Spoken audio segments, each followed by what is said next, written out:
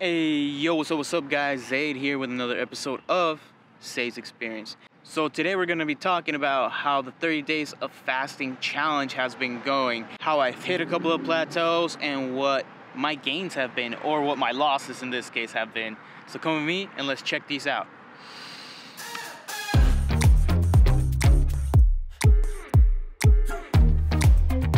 So obviously the fat loss has started to plateau as of this week. So the past 2 weeks, the first week I lost 10 pounds in the first week, and then on the second week I managed to only lose like about 2.5 pounds, 3-ish, depending on whatever time of the day.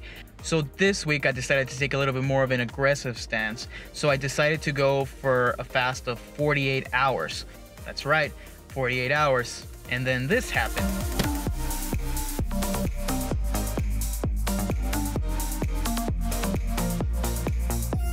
Wow, guys, so that's an amazing amount of weight that's come off since I started doing this 48-hour fast.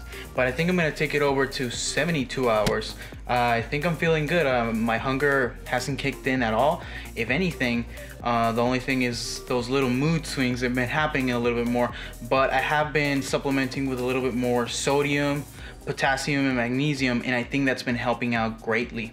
So I'm gonna keep on doing that. But right now, I don't wanna show you the results, but because one, it's not even 48 hours. So far it's 40-ish hours, it's like 45 hours. So it's not even the 48 all the way. And this is halfway through the day. So right now it's about 2 o'clock, and even though I'm completely empty, I do have water in my system, so that's not even the super accurate way. So I'll be weighing myself tomorrow in the morning, and I'll see how everything looks without any water, because during the nighttime, quite a bit of water gets expelled, and so the weight is probably going to be, I think it's honestly gonna reach the 79 mark, 179 pounds. Right now we were at 182. So hopefully we get down to that level. I haven't been at this weight since I don't think I've ever been at this weight, to be honest. I probably went through that weight at one point, but I was probably like 12, which isn't good at all. But yeah, I was a very, very chubby kid, guys. I was obese. Started from the bottom, now we're here. Some good results, right?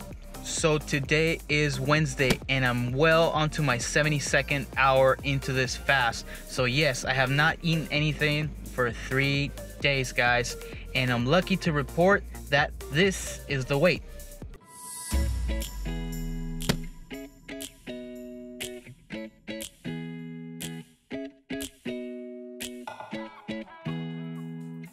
Today was a super special for me because I haven't been able to break the 180 mark ever since I can remember. I think in all my adult life, I don't remember being below 200, and then a little bit later in the years 196, and then at one point I got to 186, which was the lowest I've ever been at, and finally I broke that 180, and today I finally got into the 179 mark. So I did the 3-day fast. I knew it got a little bit more aggressive with 3 days, but finally I was able to bring it down to 179. So for me, that's a massive accomplishment. I still don't like how I look, but it is definitely a start. And again, I'm not doing any exercise. That's the insane part. I know for many people it might sound like, well, you could be doing this or that. No, I cannot, trust me. Not with, you don't want to mess around with legal issues at all, trust me. So I am super stoked, you know, it's just really revealing in so many ways. I'm really, really happy today, guys. I don't think this camera is gonna be able to express that at all, but I am super, super happy. As far as fasting for 3 days, it wasn't as hard as I thought it was gonna be. I've done a 24-hour fast and a 48-hour fast before, and those weren't really hard. But the first time I ever did a 48-hour fast, my kidneys kind of started hurting, and that's why I had to cut it short. But this time around, what ended up happening was my first day was a little bit terrible, and then after that, after the first 24 hours, super easy. It was just a breeze to get through everything. And up until the 3rd day, which was the 72-hour mark, I was gonna decide not to cut it, but my kidneys started to hurt in the back a little bit again, so I took that as a signal that, you know, I think it's time to cut it out. And yeah, they stopped hurting immediately. So I was probably depleted on some essential mineral that I really needed, but I was okay with that. 72 hours for a fast, I think, is more than enough. I know some people do entire weeks. I know some people have done a 30-day fast, which is insane. But for me right now, 3 days, I think is more than enough. I'll start to work my way up to 5 days or 7 days. I'm actually kind of curious to see how long I can go without any food. But for right now, I think this is gonna be good. Also, something else that I wanted to talk to you guys about was that snake juice. I definitely started using that snake juice and I think it did wonders. My mood isn't as terrible as it was anymore. And especially for 3 days without food. The first day I kind of sucked, but then after that, my mood got pretty good. I was really surprised. I was a little low energy in the mornings, but as soon as the sun started to come out, all that got fixed. I don't know if anything like that had something to do with it, like the sun coming out and the ambient or whatever, but as soon as the sun started to come out, it was kind of weird. Like I started to feel a lot better. So don't know what the hell's happening with that, but I felt great in these past 3 days of fasting. I think the snake juice definitely did its magic. I didn't feel as depleted. I felt like I had a lot more energy. I didn't have an excessive amount of energy, but I definitely felt like I was okay. I wasn't feeling terrible at all, but I was doing great. Like I was doing perfect for what I was doing. I know I'm fasting. I know I'm depleting my body. I know I'm actually letting my body basically eat itself. So I'm okay with all that. Potassium, the sodium, and the magnesium really contributed to my mood. I don't get any more mood swings anymore. It does feel a lot better.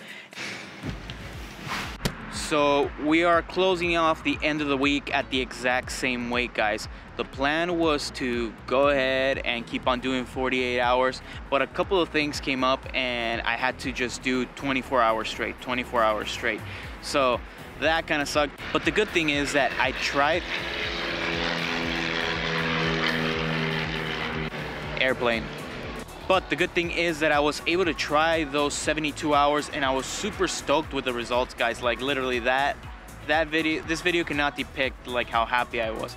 Break the 180 was great for me, getting into that 179. So as far as what's gonna be happening next week, I think I'm gonna do 48-hour fasts only for the entire week, and let's see how that goes. I've been seeing a couple of more videos of people's results, and I think the 48-hour mark, it's like the sweet spot. It's right in between the 24 hours, which I know a lot of people actually plateau on. They report like they plateau on the 24 hours, the 1 meal a day. And for some people, it even works perfect, especially if they're doing exercise.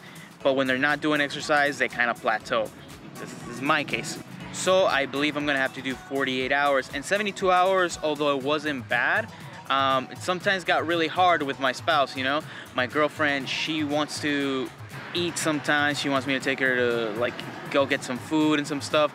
And whatever life I'm implementing on myself, I'm kind of indirectly doing it on her. So 48 hours I think is right in between. It's a good amount of time where I can actually sit down and eat with her, and at the same time not going super overboard with the whole fasting thing, which again, as I mentioned, I know there's people that do entire weeks, 30 days, and there's even one case reported with Dr. Rhonda Patrick where there was 365 days where the guy just fasted, given the guy has a lot of weight to lose. But if that gives you an idea of how powerful this is, I mean, sure, he was getting IVs and stuff like that, but I mean, still 365 days, guys. That's impressive as hell.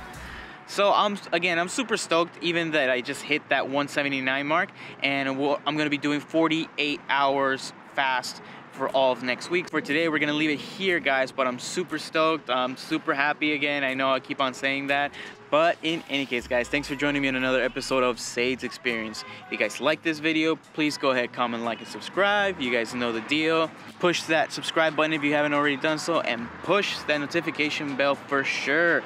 That way you guys get notified every time I come up with a video such as this.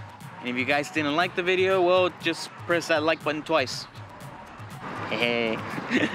But super excited what next week entails for me, so I'll leave it right here, guys. Zaid out. Peace.